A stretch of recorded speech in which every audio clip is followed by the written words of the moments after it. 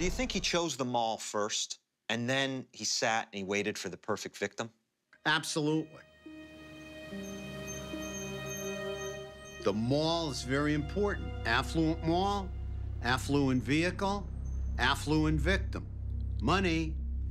And why black SUVs? Easier to hide in, especially if the windows are tinted. Right. Nobody's gonna give it a second look. Slouch down in the back. Who's gonna see him? Again, he's very concerned about not being seen. It's perfect concealment. You look like any other shopper. Anybody else that pulls in next to you, they're on their way into the mall, so they're not even giving you a second look. The black SUVs suggest planning. He's thought this out carefully. The car has to be just right, or he won't attack. And then there's the gun.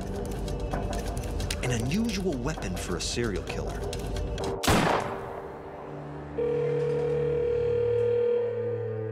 It's a good question for Raven. He didn't like guns much. Why shoot them? Why not slit their necks or strangle them? Strangling takes a long time. He probably has history. He's aware of what it takes to kill. He's probably very versed at it. To slice him, you have blood spray. It goes everywhere. To shoot him, it's a one-shot deal. The heart stops, blood quits pumping, and there's a puddle, sure, but it doesn't have no spray to it.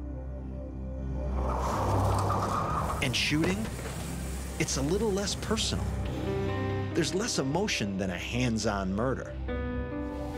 Could it be that this killer isn't attacking women out of hate or some twisted sex drive? Are they just easy targets for him to overpower?